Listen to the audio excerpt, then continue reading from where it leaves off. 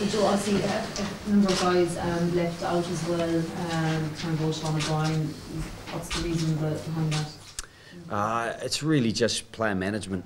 I think there are guys who have had probably continuous niggly injuries that are going to be given a good amount of time in the pre-season to recover from those. Obviously, Shawnee's come back and he's played very few minutes, and it was a discussion I had with both players, both those two players, for example, and there's a number of others as well, guys like Ken Healy, Sean Cronin,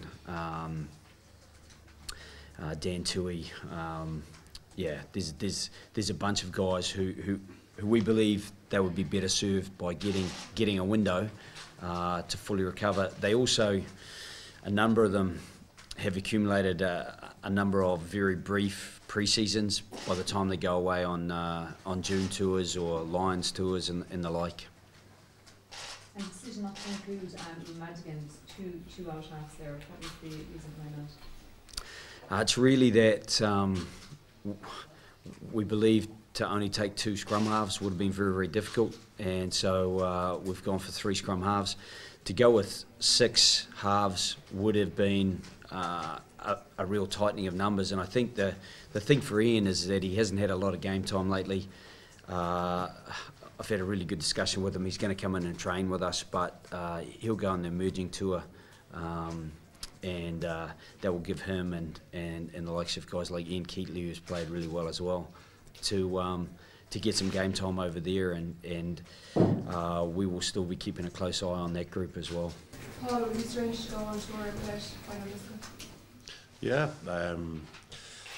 it's the start of I suppose a different era without him around the dressing room, on the pitch, his influence, his confidence around the place. But I suppose we've known it's been coming for a while, and I think a lot of players have been stepping up in that leadership role off the pitch and on the pitch in the last few years, and particularly the last few months. And it's obviously disappointing he's moved on, but it's part of the cycle. We've seen the likes of Raj and various players moving on in recent years as well, and it's part of the cycle, and you just have to get on with it.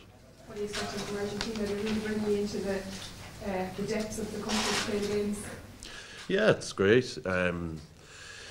I've never toured there myself. It's a country I've never been to either, so I'm really looking forward to that. I suppose it's a fairly short tour. We're only there for 2 weeks, but it's going to be a really tough challenge for us. They seem to be playing a lot of rugby at the moment, a lot more rugby than they have been in the past, with the various tournaments they've been involved in since March. So they'll be a well-prepared side, and it'll be a very tough physical tour. Joe, what sort of consideration is given to the Pro 12 final being the night before departure? Yeah, I've crossed my fingers, really.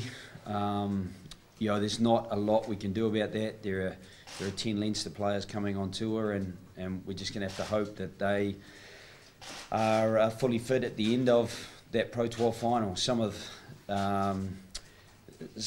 what we can do about that is having players on standby, and we've identified some players that we'll confirm at the end of camp that are on standby. Some of them are obviously in with us training, guys like Ian Madigan, who would step in if there was an injury, potentially even an injury in the back three.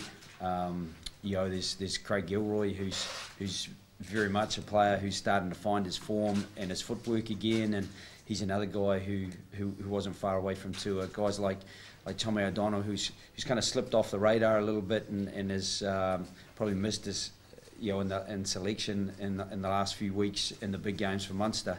We still think he's a very good player, and so those sorts of guys are still very much in our thinking. Even guys like Mike McCarthy, who picked up a bit of an injury and wasn't available to play last week, if he safely kind of gets his way through the game, it just adds a little bit of depth in who we can go to in various positions.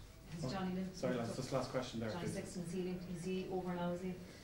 Yeah, he's in, and he's got a spring in his step, and he's telling me he feels really fresh and ready to go. So I've no doubt that you know, he'll benefit from the next 2 weeks preparation, and you know,